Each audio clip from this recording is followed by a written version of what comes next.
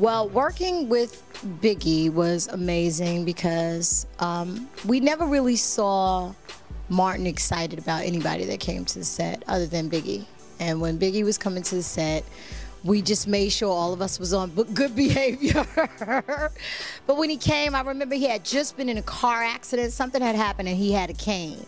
And when I walked on the set, he was sitting there. He was like, yo, whoa, hey. And I was like, yo, what's up, Biggie?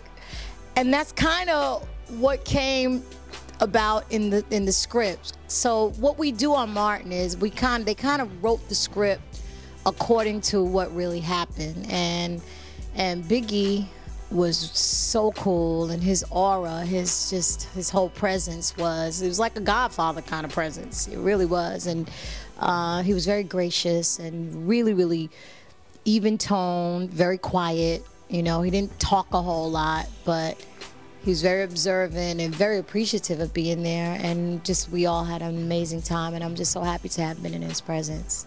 You know, relevance, I think, it all depends upon what was told, and I think there's so many stories to be told. You know, to me, and I try to explain to my daughter, rap wasn't about who's the sexiest and who.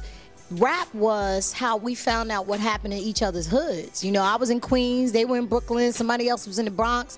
So the rappers were the storytellers, they were the poets, and that's how we found out what was going on in each other's hoods. So Biggie was kind of the end of that era.